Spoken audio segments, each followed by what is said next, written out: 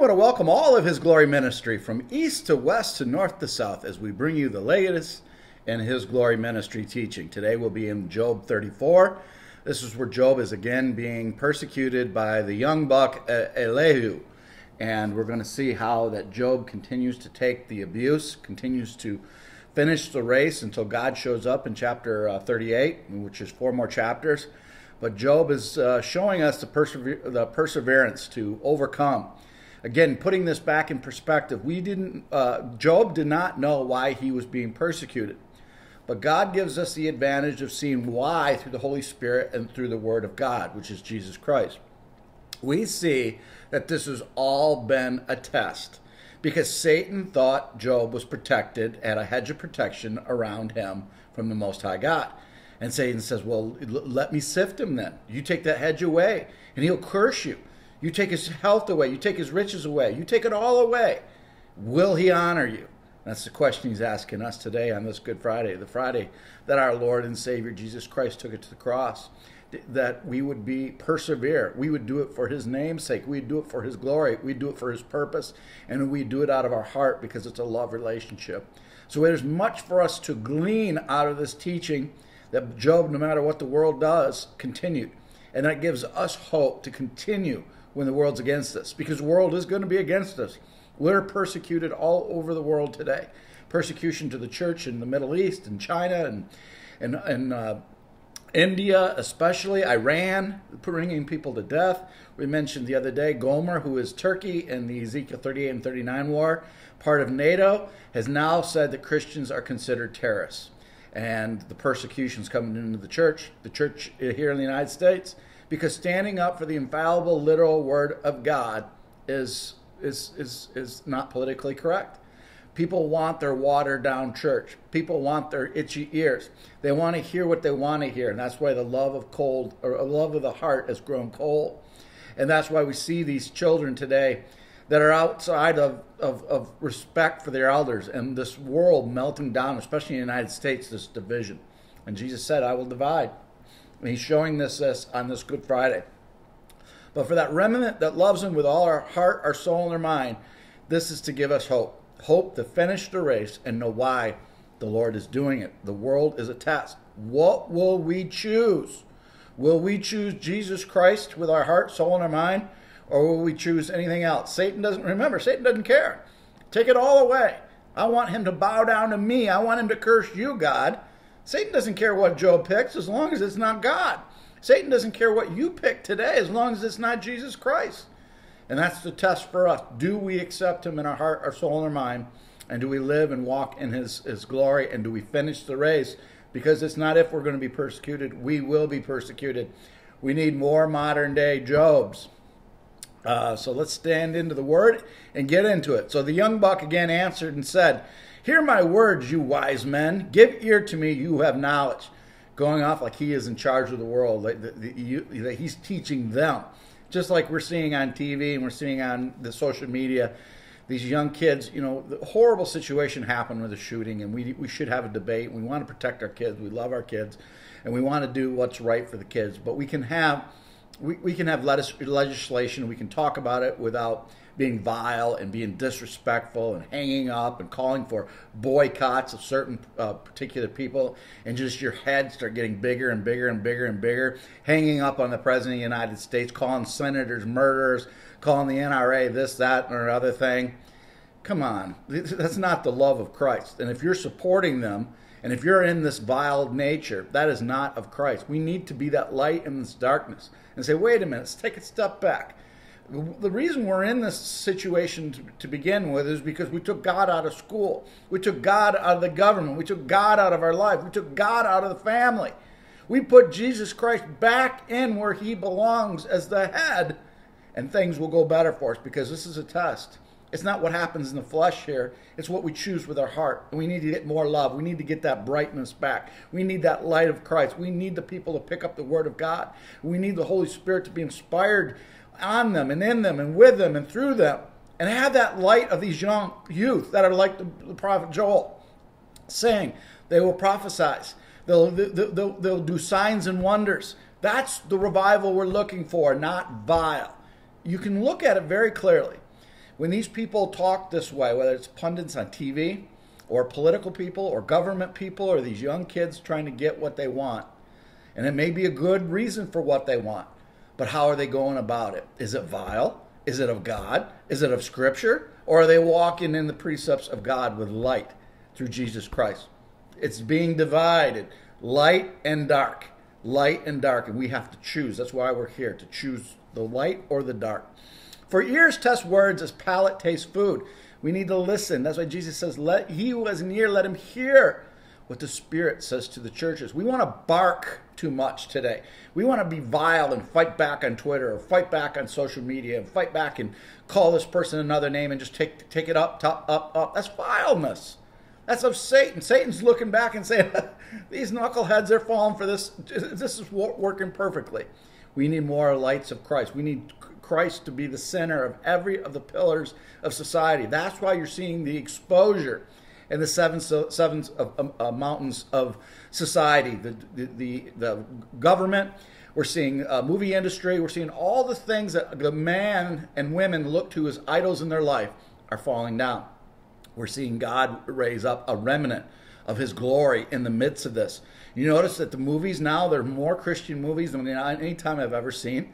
And it's starting to happen more and more and more. And this is just the beginning of a huge outpouring that the God Almighty will be in every of the 7 pillars. And there will be a revival like we haven't seen any time since the history of the world, just like the Scripture says. So verse 4, so he chooses justice for ourselves and let no one among ourselves what is good. For Job has said, I am righteous, but God, Elohim, has taken my justice. The only way we are righteous is accredited to us by our faith in the Lord. Job has faith in the Lord. Yes, sometimes we go, Lord, why am I going through these trials and tribulations? We still have our faith, but we're questioning why? How much more can I take? How much more can I take? But Job, we know, is being sifted by Satan, taking him to the brink, the very brink many times. And he's just trying to crush him. But Job is hanging on. He's hanging on. He's hanging on with that faith. And that's the only thing that's accredited to us as righteous. Should I lie concerning my right? My wound is incurable, though I am without transgression. Again, we are all through the sin nature of Adam. We have to give salvation to the Lord, and we have to walk in a way that is in his ways. What goes in the company in the worker of iniquity and walks with wicked men? We have to walk in the light. We have to walk with people around us that are of the Lord. For he said, it profits a man nothing that he should take delight in Elohim. Therefore listen to me, you men of understanding. Far be it from Elohim to do wickedness, and from the Almighty to commit iniquity. He's got that part right. The Lord will not do an iniquity.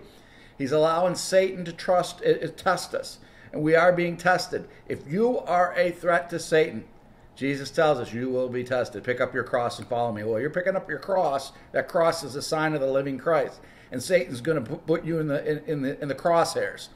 And we need to put up the full armor of God in Ephesians 6:10, the 5 defensive elements and the 2 offensive elements, the Word and artillery prayer of the prayers, the intercessor prayer of the Spirit.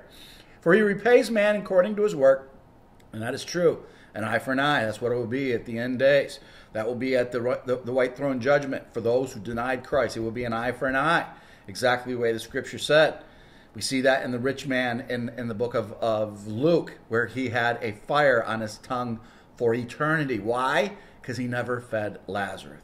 And that was the eye for an eye, or in this case, a tongue for a tongue. Surely Elohim will never do wickedly, nor will the Almighty pervert justice. He will never go against his precepts and commandments. Justice will always reign. He may allow the sifting to go for a while, but he's ultimately in control. The key is, how much do you trust him? Every day God is asking us, how much do you trust me? How much do you love me? How much are you going to trust me that I can get you through anything? And he's done that with my life. I had somebody come forward this week in one of our, I don't remember where it came from, but he said, I've been following your story for many, many years, and I've seen everything that you've gone through. Well, I haven't seen the trials and tribulations for his glory, because we haven't made that public yet.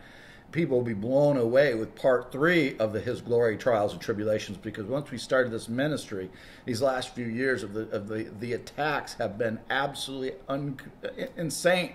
Satan has not wanted this ministry to go out. Why? because it's bringing in thousands of people. And it's bringing in people to every single nation under the sun, exactly the way the Great Commission said, exactly the way Christ told us to go out and preach the gospel from east to west to north to south, to every nation, every tongue, every creature. And that's what's happening. So there's attacks. So this follower of ours said, "You're a modern day Job." And I think I like that. Not like that because of myself, but that God is testing us, and I want to be like Job. I want to finish the way Job does and never crack, never fold, and go through the trials and tribulations and stay strong in the love of the Lord. That's what it's all about, finishing the race, as Paul said, because the more we're tried in the fire, like Abraham was, the more he's going to use us for his purpose and his glory. Who gave him charge over the earth, who appointed him over the whole world? If he should set his heart on it, he should gather there himself his spirit and his breath. God can do all things. His spirit, his length, his arm is everywhere. He says over and over in Scripture, "Is my arm too short?" Meaning I can grab anything, anytime, and I can change it like this. I am that I am. I'm the controller of all things. I have you in the palm of my hand.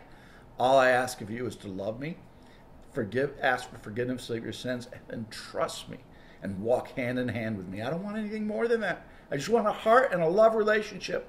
I want to call you friend. I want to call you son and daughter. That's all he's asking. And I want you to trust me, not this world. And sometimes we have to go through these incredible trials and tribulations because we trust the world. I look at some of the first time of my trials and tribulations and some of the lawyers I had and the advice they gave, and it was just like insane. The only good advice, because I was in such a pickle, was God. You had to turn to God. God is the only one that could have got us out of it. And God is always there to get you out of every step, to give you life, as he gave me life 2 times. I mean, now that I looked at it in the Cleveland Clinic getting listeria a couple of years ago, they showed me that it was actually a 3rd time that my heart had stopped. So 3 times, and 2 that I was aware of. God is good, God is great, but he tests us to show how much are you going to put everything in and trust me, my son or daughter. If you have understanding, hear this, listen to the sounds of my words.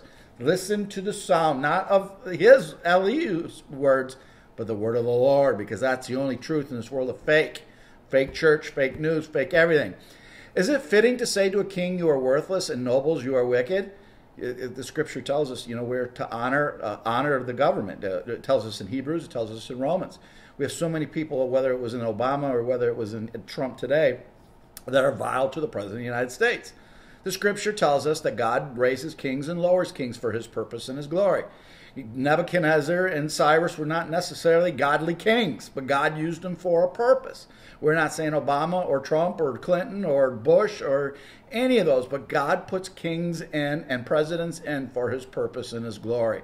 And it says we are to be obedient to our government unless they go against the precepts of God's word, because God's word is the elite, the number one. Is it yet he is not partial to princes, nor does he reign the rich more than the poor, for they are the work of his hands. He doesn't treat a president better than he treats Lazarus, the beggar.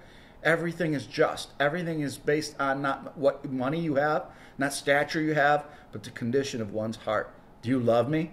That's all that matters to the Lord. In a moment they die. In the middle of the night, the people are shaken and pass away. The mighty are taken away without a hand. They come and they go, Hobbes. They come and they go. They'll raise all the way up with wickedness all their lives, and all of a sudden they'll get to an age and they're gone. They're no more. Life is but a vapor. What was it worth? Was it worth all this vileness and wickedness? As David says in Psalm 2, why do the kings rage? Why do the wicked take a vain thing? Why do they come against my anointed, meaning the Messiah?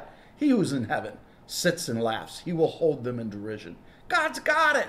And they just go through these things like they're going to be able to outdo God, as Nimrod tried to run the Tower of Babel all the way up to God.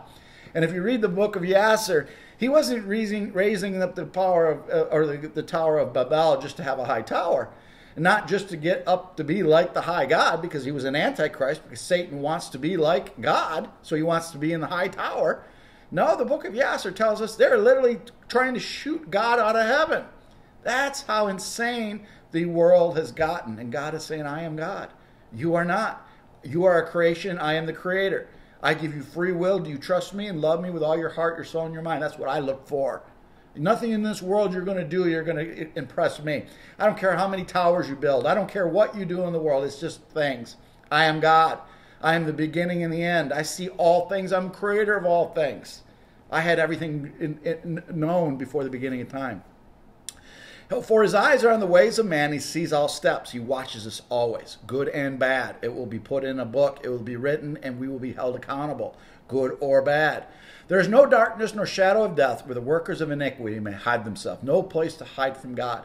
That's why the wicked are getting dealt with in the world today. God is taking away the curtain. He's shining the light on the dark. For he need no further consider a man that he should go before Elohim in judgment. There will be judgment to all men and women on the face of the earth, what we've done. And we want that report card to be for love. That's what it's all about. He breaks in pieces mighty men without inquiry and sets others in place. He raises and lowers as he will. Therefore, he knows their works. He overthrows them in the night, and they are crushed. Everything will be for his purpose, and everything will be for his glory. He does things the way that we wouldn't think they would, and it's for his purpose and his glory. He strikes them as a wicked man in the open sight of others, because they turned back from him and would not consider any of his ways. They were struck because they turned with hardness and would not consider his ways. Look how much he pleaded with the Israelites. All he wanted to do is have a love relationship. All he wanted to do was be married. And it wasn't about sacrifice. It wasn't about circumcision. It wasn't about burnt offerings. It was always about a love relationship. Do you love me? If you love me, then you want to be intimate with me. You won't have all these false gods and idols in your locker. You won't go to the high places and burn incense to other gods. Do you not see that I am the God of Abraham, Isaac, and Jacob? Am I not the one in the burning bush that says, I am that I am? I see the beginning, I see the end, and you do these things in darkness. I am light. You're not going to get away with it. Come to me. That's all I've ever asked, is to have a love relationship of the heart. When he gives quietness, who then can make trouble? And he hides his face, and then who can see him? Whether it's against a nation or man alone. And sometimes when we're alone, we don't hear from him. And it gets scary, because I've gone through so many trials and tribulations of my life, 3 really periods. You know, the first trial and tribulation that was on the Steve Harvey show, you can get on our website. The second trial and tribulation was the near-death experiences, seeing a vision of heaven, or taste of heaven, and a vision of Jesus, getting me on the track. And then from his glory perspective, that we haven't come out with public yet, but it will come public. Just the trials and tribulations for his name's sake, just what Satan has done to try to stop us. Anything and everything you can possibly imagine, he's tried and he's continuing to do. But at the end of the day, it's his ministry called by his name, and he will triumph. And we're going to continue to carry on. We're going to continue to finish the race. It's not because of anything other than it's the love that we have for him that compels us. For as anyone said to Elohim, I have borne of chastening, I will offend no more. Teach me what I do not see. If I have done iniquity, I will do no more. That's what we could tell. Show me, Lord, what have I done that I shouldn't do? That's one of the things I pray every night, because even though I have salvation of the Lord and I'm walking in his path, I'm a sinner, and I will be a sinner to the day God takes me home. And I'm a work in progress. So every day, Lord, tell me, show me, if there's anything that I'm doing that is not as good to you, not walking in your way, make that be available to me so I can see it, so I can change it, so I can recheck my steps, so that I can get stronger each day. What we call that in the business world is a postmortem. Taking a look at your business year or your business quarter and say, what did we do good? What did we need to work on? And we're always looking at things that we need to work on. And the most amazing thing, the more we get in the Bible, the more we get into the Holy Spirit, the more that he works and works and works on those areas that we need it, and it becomes more abundant to us. Should he repay it according to your terms just because you disavow it? You choose not. Therefore speak what you know. Men of understanding say to me, wise men who listen to me. Wise men don't listen to the young men. Wise men. If you're called wise, the only way you're wise is from the glory of the Lord. It's the wisdom of the 2 part of the 9 gifts of the gifts of the Spirit. The gift of wisdom and the gift of knowledge. And that can only come through the Holy Spirit. And it can only come through the Word of God. That's the only wise in this world that thinks men are wise. You know, the clever, the slick willies, these people who just plot in vain. I'm reading a new book by Peter Schweitzer that's just absolutely just blows you away of all the government scandals that go on and all these families that try to get themselves rich in politics and just cheat and steal just to get more money. How much money is enough? How much money is enough? And at the end of the day, some go to jail, some die, and you can't take it with you. And you got to look at your maker in the eye and say, look how many people I hurt. Look how I put my own country in a bad situation because of my greed. Because of my greed and me and wanting more and more and more. And if God is taking back the scales of justice, he's opening up the scales of justice. He's bringing back the curtain so light shines in so that it can be disinfected so that we can have this last outpouring of the Holy Spirit. Job speaks without knowledge. His words are without wisdom. Here he is judging him. Again, that's the church today. They're hypocrites. As we said many times, 76% of all people who have left the church through the denomination, mostly it's denominations that are just pummeling, it's because they felt that the denomination or the church that they went to were hypocrites. 76% believe that they would tell them one thing but do another. The church is a church it's a hospital for sinners, not a museum for saints. We're supposed to build the church up. And the church is not a building. Jesus told us that over and over again. You read Paul's epistles. These churches were in people's houses. The church of Thessalonica wasn't in a big fat building with a mega church that said, "Welcome to the church of Thessalonica," with the senior pastor's picture on it and calling him doctor. No, it was all one church called the Ecclesia and Christ the head. And it was J. Vernon McGee about 30 years ago when I really started getting into the Bible, studying some of J. Vernon McGee's studies. And he mentioned something just absolutely amazing. And at that time, I thought, that could never happen. This was probably 2009 or 2010. I was reading some of his work. And he said the latter church, before the outpouring of the Holy Spirit, will go back into a house. They will go back in the housing of the church will spread. And it's interesting, I was studying that the growth of the church today throughout the world is in home churches. One, because they're persecuted. They have to do it away from the government. But in the United States, we're seeing a huge growth. There's a faster growing, the fastest growing part of Christianity is the literal infallible belief of the Bible. It's growing faster than any other denomination, any other religion. Meaning, these people don't say, I'm in this denomination or this church or whatever. I'm a lover of Jesus Christ, and I believe that this is the infallible word of God, and I put this on my heart. And they're meeting in churches. Or they're meeting in houses and they're spreading the church throughout the houses. We mentioned before that the last few years, 99 cents out of every dollar that goes into a church goes into building costs and salaries of the people who run the church. So there's not any money left for outreach and doing the things of the Lord. So many pastors are now saying, let's save that money instead of having a building and grow the church throughout people's houses. We'll get it up to about a group of 12. And then we'll plan another one. Just keep planning these small house churches that meet and gather and grow. And if you've ever got into a fellowship of about 10 or 12 people in a Bible study, you get the strongest growth in those smaller groups because you can interact with the love and you build each other up in prayer. Instead of being in this big, cold building, even though it may be beautiful, the Spirit of the Lord is not riding there. But the Spirit of the Lord comes where you're at. Remember what Jesus says, whenever there's 2 or 3 gathered in my name, I shall be there. He didn't say whether there's 200 or 300 gathered in my name in a certain building called by a certain denomination. No, it's for us. We are the church. And the Holy of Holies is the heart. That's where he wants to meet us, and that's where he needs to be with us always. So old Job would try to the utmost because his answers are like those of the wicked men, accusing Job of wicked things, just like the people inside the church accusing it. You do this wrong, but I'll do this right. No, it's all about God, and we're all fallen. We all do things wrong. And that's why we need to lift each other up in prayer instead of knock each other down. It's not a race of wheelchairs and try to knock the wheelchairs down.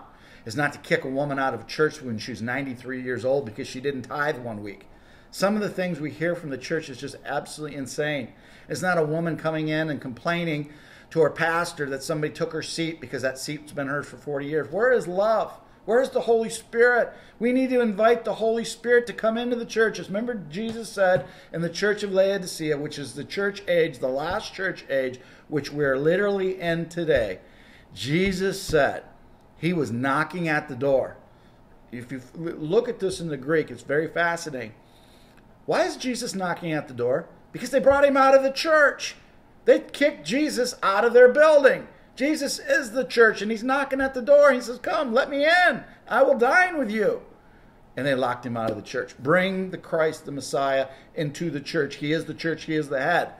And we close out in verse 37. For he adds rebellion to his sin. We rebel when we continue to sin. And he claps his hand among us in the multiple of his words against Elohim, judging Job incorrectly and wrongly. And the Lord's going to do a boomerang. It's the year of the boomerang. What the world thought was going to happen is going to come right back, because God is a God of justice. His scales are righteous, and all he wants is your heart and love. And those who show him the love and pick him through his son Jesus Christ will have salvation. And then he says, work with me, walk with me, know my word. You're not done yet, my child. I got a plan for you. You're to finish the race and do my will for your life, because that's what the Bema Seat's all about. Will we have a full report card when we go to the Bema Seat? Or will our report card be empty? It's our choice. If you're following His Glory on YouTube, please click the avatar at the right-hand side. We'll be doing more stuff in the future on YouTube exclusively. So click on the His Glory logo or the avatar and subscribe to His Glory. God bless each and every one of you, and Good Friday to our Messiah and our Savior, Jesus Christ.